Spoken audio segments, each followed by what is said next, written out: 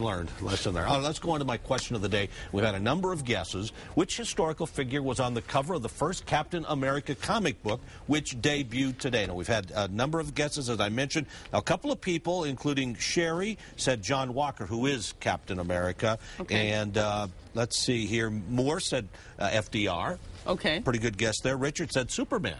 Oh. Which would be kind of interesting there. We've had a number of guesses for Hitler, including Tammy, Dave, and Jeff. Hitler.